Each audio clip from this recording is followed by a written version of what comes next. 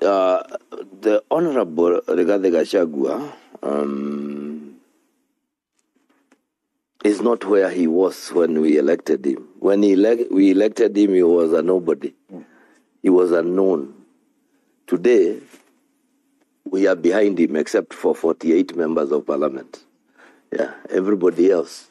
And I can speak with confidence because I live in Nyeri and I reach out. We are behind the deputy president to a man. But of course, you can always subtract the 48. We went to Nyaururu. But the rest of us are behind that man. And why are we behind that man?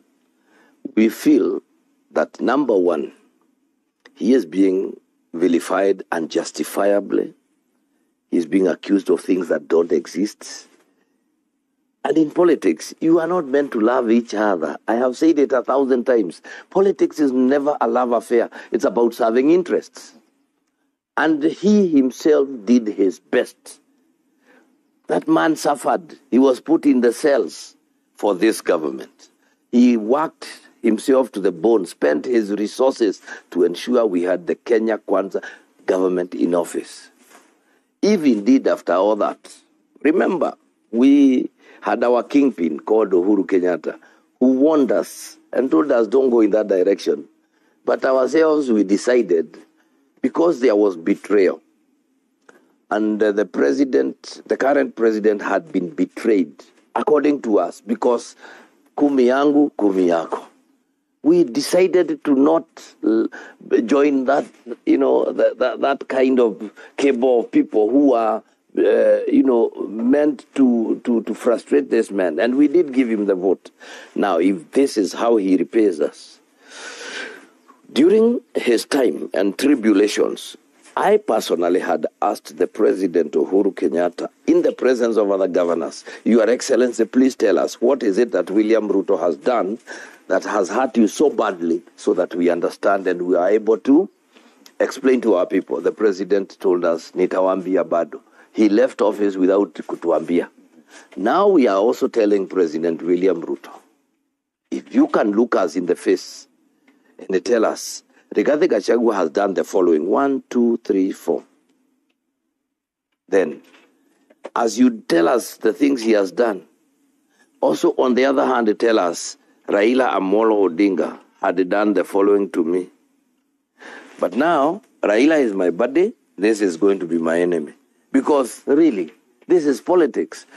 And if, for a reason, President William Ruto doesn't want to complicate his politics, he needs to know that the mountain is still a sure bet for him. The mountain, even as I listen to it, has not moved that far that it cannot be brought back. By President William. By President William. They have a lot of faith in him. Sincerely, they still believe that he is the man who can do things for them.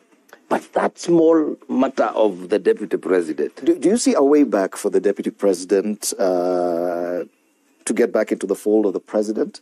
Now that you see what played out last weekend, where the president came to Nyeri, you were present there to receive him. Yet during that event, what played out was an empty seat. No, allow me to explain to you. Mm-hmm. The president is the cause of that empty seat. Because I was called the night before by the deputy president, by Mase Wanjau. She told me, Governor, we are coming there tomorrow. But as we come there, we shall pass Kirinyaga. Mm-hmm. I asked, you and whom? Myself, the president, and the deputy president. The deputy president told me, we will be going with the president to Kirinyaga. Okay. And then come to Nyeri. So I was ready. Only for me to see the president not go to Kirinyaga, but went to a church in Outer Ring in the morning. Rigathi Gachagua had already gone to Kirinyaga. To wait for the president. To wait for the president. And he was there waiting for the president. Now it's happened that the mass he was attending is a Catholic mass. You don't interrupt Catholic masses. And he went to the, I think, Restoration Church, finished, flew to Nyeri, came and ran with this one. And even as we were sitting, I remember him asking me, he said, Rigathi Gachagua coming. I told him, Your Excellency, he was waiting for you in Kirinyaga. And he told me, oh my God, it happened that in the morning, nilibadilisha kidogo. So really, it's only that people are reading too much. Let me tell you this. If there is a man I know who respects his president, it is Rigathi Gachagua. Okay. Rigathi Gachagua has a background of a uniformed officer. Wale wamekuwa trained kupiga salute. And they salute and then ask questions. That is his nature.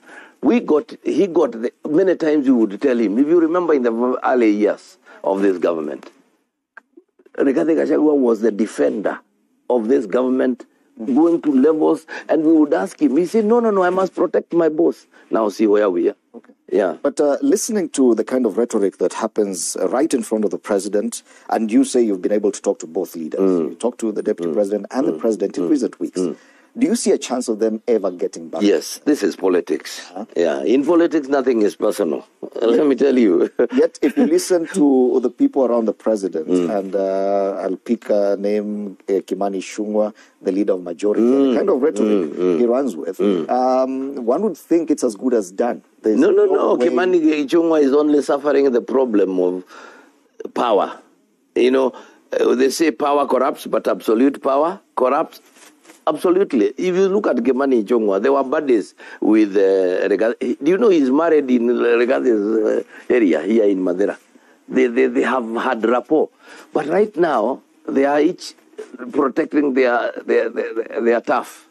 Kimani Ichung'wah is in a privileged position because he is the leader of majority, has close proximity to the president, and of course that comes with his sister-in-law being made an ambassador, his cousin being made this and that. You know, they are so...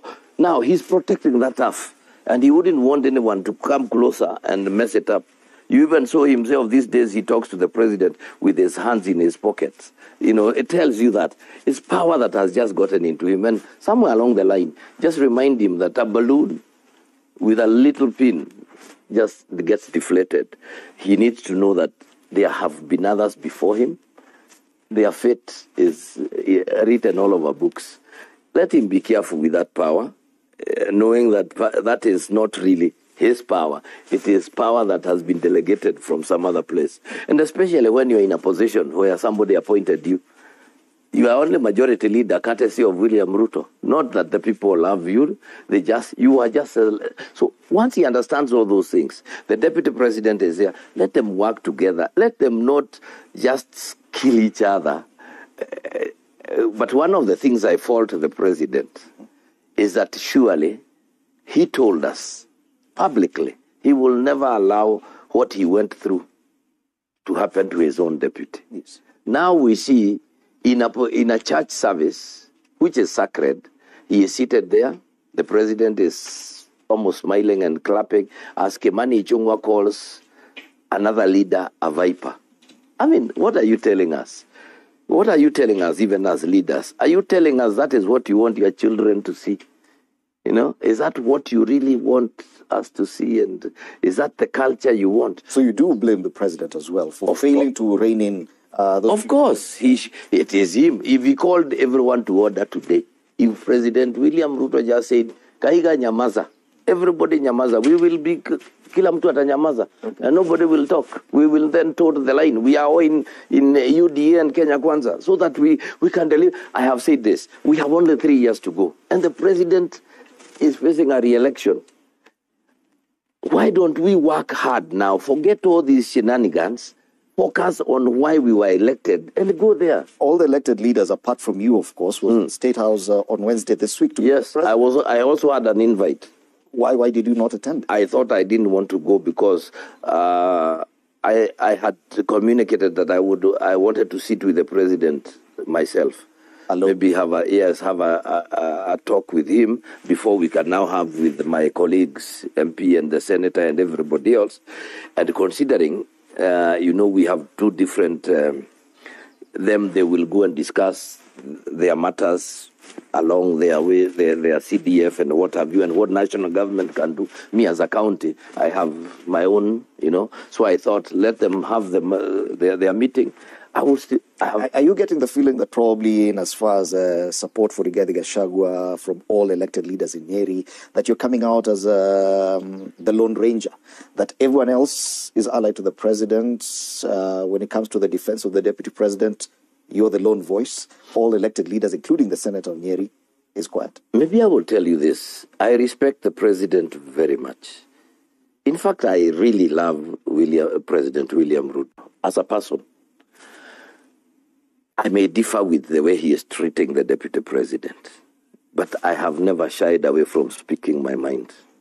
And I tell him what I think is not right, because he himself, I was with them in the campaigns. He told us that this will never happen. Why is it happening? I have asked him, tell us what Rigathi Gachagua has done, so that we can then see. The other day they started saying, oh, Rigathi Gachagua is demanding 10 billion from the president. 10 billion to do what? That's a cock and bull. The whole idea is that, sometimes before a hyena eats its own kids, it accuses it of smelling like a goat.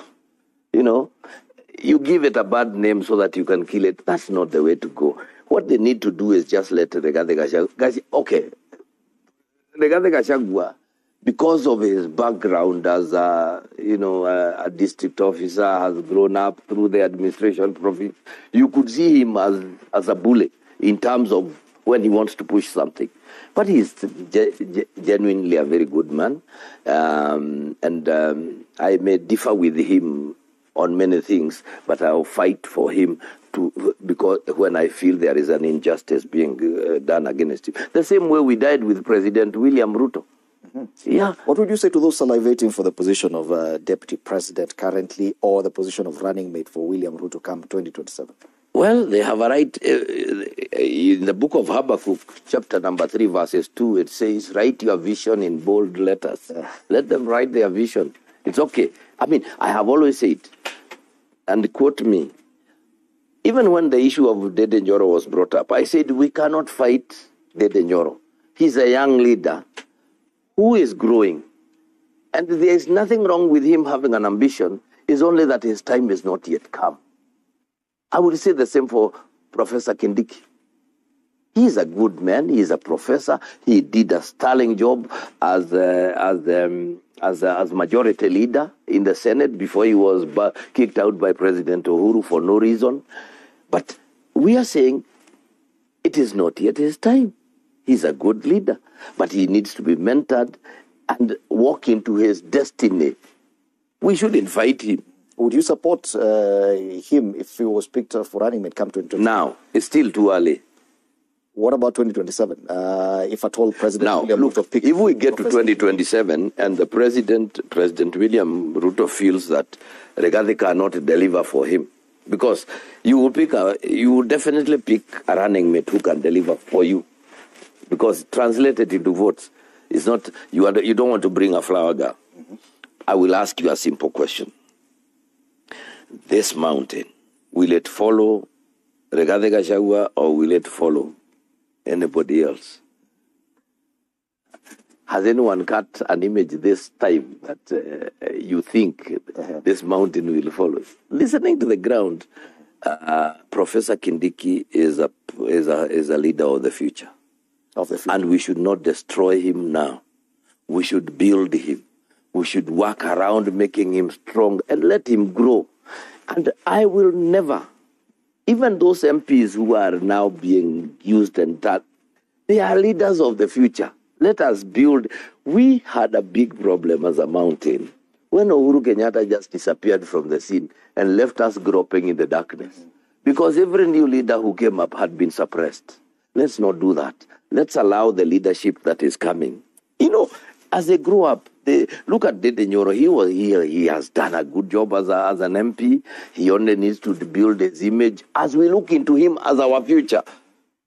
Tomorrow, the next day, there is 2027, 2032. These are coming, and we will need such leaders in this mountain. And I'll be the first to defend them, all of them. Okay. Including Professor Kithure Kindiki. But just not now. I am saying time and season belong to God. Yeah, but he is a good leader. For the future, looking maybe not now, maybe in the next election or something moving. Let him. But now, if he's going to get into leadership through that process of impeachment, I don't think he's going to build his character. So what you're saying is for President William Ruto to guarantee himself the support of the mountain, he needs to stick with Rigathi Gachagua through 2027. Agreed. No other way. Agreed. You know, I lived in this mountain, and I have said it many times. I am a villager. I listen to the villagers. And when I listen to them, they are saying in very no uncertain terms, that's our man, and nobody should touch him. And we are right behind him. And you know what has happened? We have made Rigathi Gachagua a victim by what we are doing to him. So my community, so I tell you, because this is my community, it's betrayal. And we learned our lessons during the fight for independence. The people who betrayed the community, they were held with a lot of disdain. And what happens is when President William Ruto, when he was deputy president, we recognize the fact that he had supported Uhuru Kenyatta to become president. But when, for his own reasons, President Kenyatta didn't like him because of what we can now see. But he didn't explain to us. He really just turned but we as a community said, no, we cannot allow this. We do not repay evil with evil. Okay. We repay good with good. He has done us something good. We are going to stand with him. Remember, we broke the barriers. It used to be said that a Kikuyu cannot vote for any other community, isn't it? We did vote for him. The least he can do is just take care of our son. Okay. And let me also say this community, the mountain community, has never had two leaders at the same time. But when they set up for one, it's one leader. They will die with that leader, move with him. There can be very many others. We have a slogan in our community where we say that there can never be two rams in the same pen. Mm-hmm. It must be one. You say also, Mlima, Mutwasiguze Mlima. Yeah. But it would appear that the mountain has been touched to some extent, split, maybe not right in the middle, but a section is looking to distance itself, and that's Mount Kenya East. The leadership there has come out and said, we are looking separately in a different direction. Those from the Mount Kenya West do not necessarily fight for what we want ourselves. And one may wonder, is that enough to split the mountain? In the Mole, can I tell you something? Even as you speak, there is already a traditional cultural barrier right there. Let me tell you, do you know anything about the Meru? We have the Meru and we have the Tharaka Nithi. Do you know that the Meru and the Tharaka don't agree? They don't agree. It's an unwritten split. They can never, and the Meru can never be led by the Tharaka. That is it. So when you see all those small, those are just that's drama. That's really drama.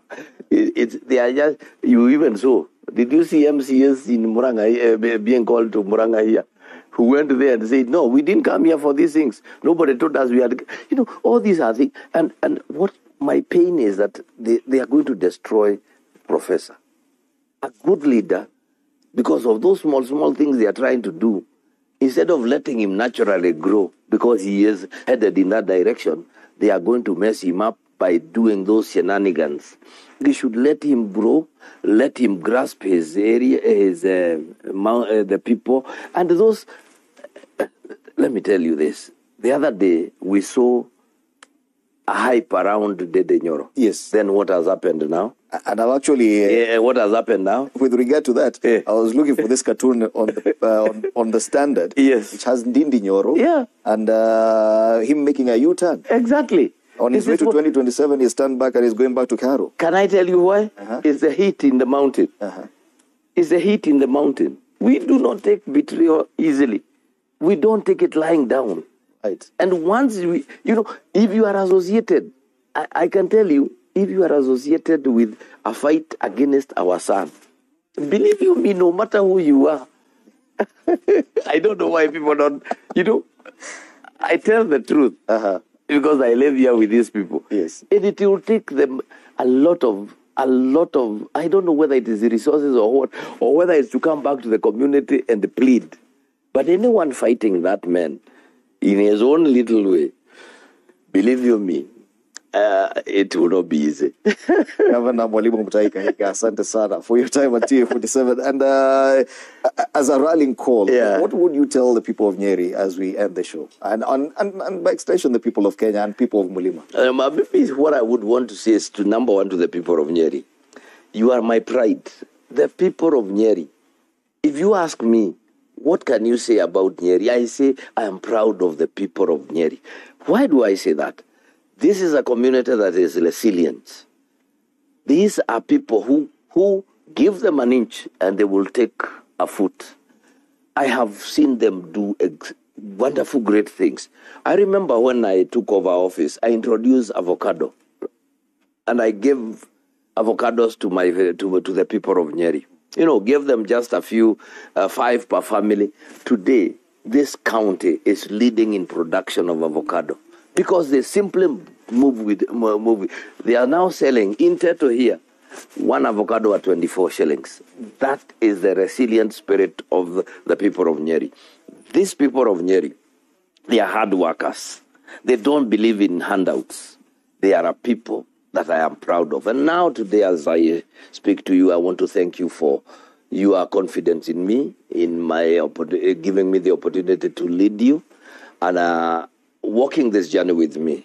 I will also tell you and remind you to stand behind our son, the Deputy President of the Republic of Kenya, Deputy President Rigathi Gachagua. Listen to him, pray for him, even as he goes through all the tribulations. We have seen worse, but we always come out as victors. We'll be able to rise from the ashes once again. It's not over until it's over. Do not touch the mountain. Take care of us. Usiguze mlima. And for the people of Kenya, I think I must say this, that we have a duty and a responsibility to demand accountability from our government, both at county level and at national level. As we stand here, we have a president in office. That is President William Ruto. He has 3 years to go. It is my prayer that we shall support him so that he delivers on his mandate. And then in 2027, we are able to judge him correctly. But if we do not allow him room to work, if we are going to continue now politicking for the next 3 years, then it will be a very, very unfair competition come 2027. And therefore, I want to urge all of us to stand together as we support this government so that they can deliver to us the 3 years remaining. There have been lofty promises. But really, if we continue in this kind of very bad, very, very, an environment that is totally unfit for working, I don't believe we will be able to get the very best. Otherwise, I want to wish all of you well. We are speaking from the mountain. This is the treetops. It is now open. It's an operational hotel. It's a history. This is where the queen came in as a prince and came down as a queen. Her bed is right here. I think it's number 312. And you can always come and spend your time here. As you sit behind me here, you'll be able to watch elephants. I do not know whether you have ever had breakfast as elephants watch you. Thank you. Karibu Nyeri. This is Legrand from Simple Generations.